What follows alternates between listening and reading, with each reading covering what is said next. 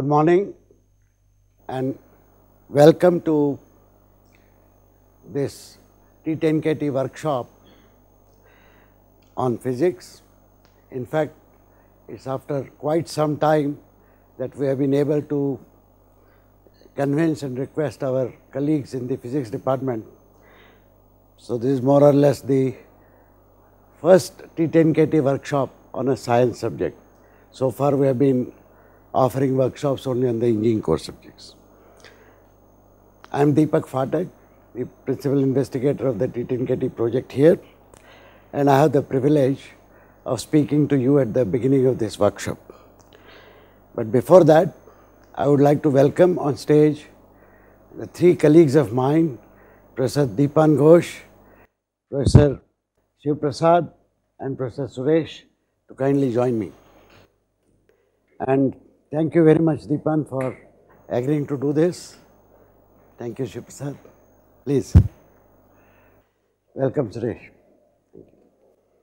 Many of you would be aware that this unique way of conducting workshop was evolved over several years of experiments in the first decade of this century, and in 2012 we launched the T10KT project. Essentially, the participating teachers in a 2-week workshop assemble at multiple locations which we call remote centers. In the morning, interactive lectures are delivered from IIT Bombay or IIT Kharagpur, which is our sister institution participating in conducting these workshops. And in the afternoon, the tutorial sessions, lab sessions as required are conducted at each remote center under the supervision and direction of a workshop coordinator who is located at the remote center, being a faculty member of that remote center. To ensure that the labs and tutorials are conducted with the same rigor and penchant as we do them in the IIT system, we invite all the workshop coordinators from all remote centers for an extensive 1-week interaction and orientation here. We had such a coordinators workshop conducted by the same colleagues of mine, and I assure you that the entire workshop, which not only includes interactive sessions with our faculty directly, but also the local interaction with the workshop coordinators, in totality will give you the same impact and ethos as if you had attended the workshop at IIT Bombay. As my friend Professor Deepak Ghosh points out, that the number of faculty members teaching engineering subjects in any engineering college are very many, but number of faculty members teaching science subjects or maths could be very few, and perhaps that is the reason why the total number of participants we have is about 2,450. Let me assure you that 2,450 physics teachers assembling together for a 2-week extensive program is itself a unique thing, and therefore I am very happy to welcome you once again for this workshop. In next few minutes, I would like to share with you our future plans, which hopefully will be beneficial to not only all of you but all your colleagues as well. You would be aware of the intense development on massive open online courses and the extraordinary popularity that such MOOCs have gained all over the world. IIT Bombay has been at the forefront of this experimentation for past 3 years, and earlier this year we launched our own extension online educational programs through IIT Bombay X, which is a platform which offers MOOCs. We also use this platform to offer online component of our teachers training program, and additionally we did a new pilot program this July in which we offered the MOOCs courses in a blended model to regular students of sister institutions. Let me explain to you that model, but before that let me tell you the inadequacies that we teachers have found out in the pure online model of education. The advantages of course are well known. Anybody can learn any subject from anywhere. You can learn at your own pace because the recorded lectures are there, video clips are there, interactive assignments are there, sample problems are there, and therefore you are the master of your own pace, permitting you to study any subject at a time of your choice. The disadvantage is that a MOOC disintermediates all human interaction, and you all agree as teachers that it is the human interaction between teachers and students which has the maximum impact on the learning of the students. We have been wondering how to combine the positive aspects of MOOCs and the positive aspects of the conventional education to provide a better learning experience to students. Some experiments which have been conducted exclusively in many institutions, including at IIT, involve the use of flipped classroom, where no lectures are delivered during lecture sessions. Instead, pre-recorded lectures are stored on the server. Students are advised to view those lectures and come to a classroom where the entire class hour is actually dedicated to discussion and problem solving session. Many of us have conducted our courses in flipped classroom manner. I myself did that last year for a very large class. There is in fact a very strong solid research on the engagement with students conducted by two of my colleagues, Professor Sridhar Iyer and Professor Sahanamurthy, which indicates that the engagement level of students in such a model enhances from an average 40% in normal classroom to almost 80%. Now, this is a phenomenal increase in engagement. Obviously, it results in better understanding of the subjects being discussed. You require additional preparation to conduct such flipped classrooms. A lot of preparation is required to decide on which particular problems you want to discuss, what could be the questions during discussions that you should pose if students don't raise them, and to coordinate groups of students, encouraging them to discuss as individuals and groups so that learning is maximized. This is effectively a blended MOOC because the lectures are online. However, the students spend most of the time in the classroom discussing with their teachers and amongst themselves to maximize learning. The experiment that we did in July, I will describe now. We wanted a large number of teachers teaching a subject in sister institutions to try and follow this model, where their students would be able to study the same course online from the experts, and additionally they should be able to be taught and they should be able to learn from their own local teachers. We would in the process encourage the local teachers to at least have some scheduled sessions during their semester, where instead of giving the conventional lectures, they actually engage students in the flipped classroom model. The caveat was that the final grade that the students receive in the subject must come as a combination of their online assessment and the local assessment, thereby ensuring that students take both the online component and the local component with equal seriousness. Obviously, if this has to be accepted, then this can be accepted only at the level of university through a large number of deliberations within the academic councils, senates, committees, etc. We therefore decided to concentrate on autonomous institutions which have full academic autonomy to decide the way in which they offer courses, the way in which they assess the performance and give the grades. Amongst our remote centers, we found out that about 96 institutions are having such academic autonomy. I wrote to them, and in the month of May, I was very pleasantly surprised to find 55 sister institutions agreed to experiment with this model. We had by then perfected 3 of our courses through multiple offerings, both to the global learning community through our partnership with EDX, and to local Indian students through offerings from IIT Bombay X.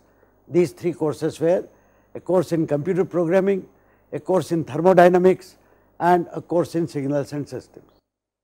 we offered these 3 courses, and out of these 50 institutions, those institutions which had these courses in their first semester agreed to do this experiment.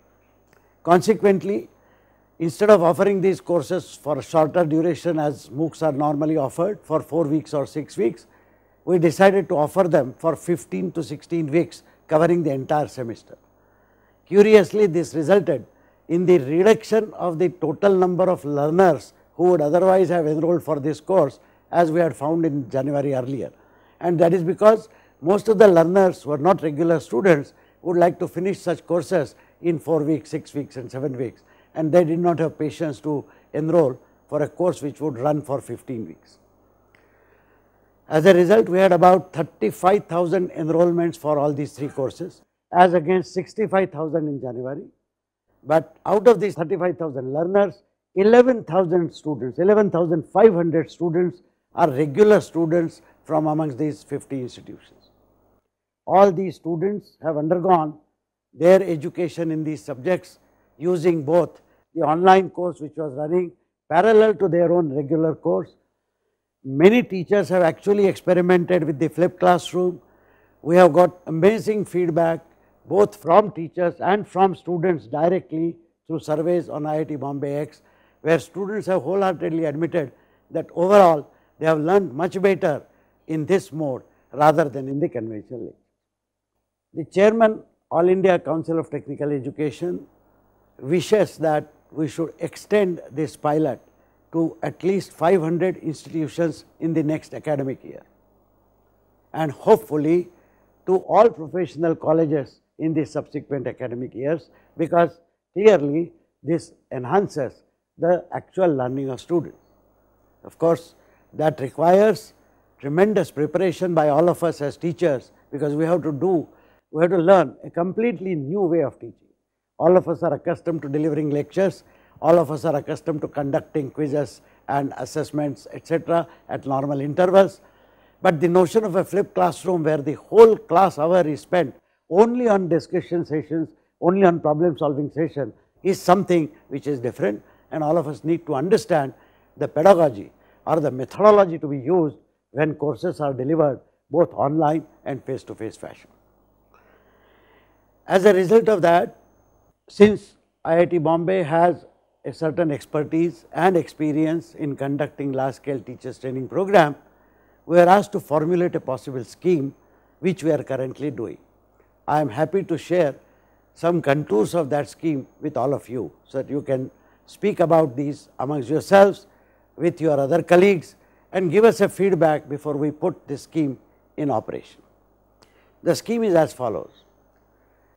Our target is to reach out to every teacher in every professional institution in the country, which includes all engineering colleges, all pharmacy, MCA, management colleges, all polytechnics. There are about 9,000 such institutions. We estimate that there are about 500,000 teachers. All these teachers are to be given basic training, which we have currently thought of in 3 modules. The first is a foundation module in which we will expose all the teachers to the technology for education. So, technology that is used, you are familiar, for example, with the AVU that we are now using here. Many of you would be using tools like Moodle to manage your own courses. There are so many things, starting with the basic approach to efficient surfing of web, for handling discussion forums, the e-etiquettes as we call them, or netiquettes, so many things that need to be understood by all our teachers. This would be followed by another module which we have christened as effective communication for teaching, or you can say communication for effective teaching. We have not yet come up with the name, but all of us understand that while we might be good communicators generally, there are several specific things in which we are constantly learning, mostly from our colleagues. We wish to put together a training module explicitly designed to address the particular issues. The third model, which is perhaps the most important module of the 3 modules, is on online and blended education, or Pedagogy for Online and Blended Education, in which our colleagues who are doing research in ET and have come up with a large number of best practices, many of which we have started following, as I just mentioned some time ago, and we wish to share all of these with all the teachers. All these modules will run primarily as online courses, and we will buttress that with such interactive sessions using AView. In short, the entire approach to this large scale training program which we are trying to put together involves both online and face to face learning, and such a scheme will be put together very shortly. Of course, the funding for this scheme cannot be made at the same level at which the current efforts are funded. So, these will all be self funded or self financed modules. The details will be communicated later once these schemes are approved, but essentially we expect all teachers who will benefit from this to be able to spend money from their own pockets to attend the face to face portion of these modules which will be conducted in our remote centers. We are now in the process of enhancing the number of our remote centers from roughly 300 to about 500, so that we should cover practically every important part of the country, so that people who attend such face to face sessions do not have to travel very far from their place of stay or place of work. We believe that unless all of us are well equipped in efficiently and effectively handling this technology to maximize our contribution to education, we will not be able to enhance quality in our education at the scale at which we are required to achieve, which is about 1.25 million students entering our engineering colleges every year, just engineering colleges. You can imagine the number of students who enroll every year. The total number of student population incidentally in higher education is currently estimated to be 2 crores, and this is likely to increase to more than 3 crores. A significant chunk of this does attempt to study in professional institutions, and therefore, it is vital that all of us share this new emerging knowledge and practices. Please note that it is not as if we at IIT Bombay have become experts in handling this. The entire technology, the whole MOOCs phenomena is a very recent phenomenon, started exactly 3 years ago, but please remember, it is almost like the World Wide Web. Internet descended on this world in 91-92 when the first Mosaic browser was built. Web descended towards the end of 90s, and look at the way it has completely revolutionized human life. We believe that in these days of internet and web, we do not get the conventional time frames to discuss new policies and implement them, which have the time spans of 20 years, 30 years and 50 years. We have to adapt these technologies within 2 to 3 years to really reap the advantage of reaching out to a very large number of our student population. I am sorry to have digressed from your main activity in this workshop, which is to learn physics, but whether you are teaching physics or chemistry or engineering, or for that matter history or economics or accounts, what is important for all of us is not only we enhance effectiveness of our teaching, but we ensure that such enhanced effectiveness actually results in effectiveness of learning. I am very frank to admit that as a teacher, I spent decades to improve my teaching, till I realized that such improved teaching may not necessarily result in improved learning, because learning happens through application of an individual mind spending quality time on that subject. In our quest to improve ourselves, do we really ensure that such quality time spent by the student is actually increased? If we ensure that, then and only then our better teaching would result in better learning. These are some of the findings of the pedagogical work that is happening not only in IIT Bombay, but at many other places, not only in India, all over the world. In fact, active learning, discussion sessions, think, pair, share are methodologies which are now well accepted, because it is possible to use modern technology to implement these methodologies easily. Earlier it was not easily possible.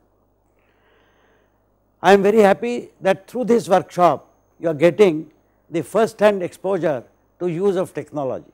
All of you would be registered on Moodle, so you will be already familiar with using Moodle. Please take the Moodle assignments, the Moodle surveys, the Moodle discussion forums very, very seriously. Are all of them also registered on IIT Bombay X? No. So, you are not using IIT Bombay X, but as I said, very soon, perhaps within the next few months, you will get an announcement from AICT, IIT Bombay and IIT Kharagpur jointly. I am sure many of you would be looking forward to such an opportunity. Meanwhile, please do discuss these contours that I have described with all your colleagues, not necessarily only from the physics department, but from all other departments. Do read about MOOCs and the blended model. Do read about the flipped classroom.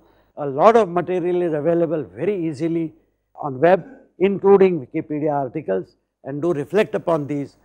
In case you come up with any suggestions or any specific observations, please do send those to us. We will be very glad to factor all of these while we prepare our detailed program, because as I said, this is not an effort to be done only by IIT Bombay or IIT Kharagpur alone. This is not an effort to be supported by AICT alone. All of us, the entire teaching community of the country has to participate wholeheartedly, which means to begin with, you must contribute in formulating the policy itself, in formulating the plan itself. Thank you so much, and I am very happy to request my colleagues to take over from me now to carry on the next one.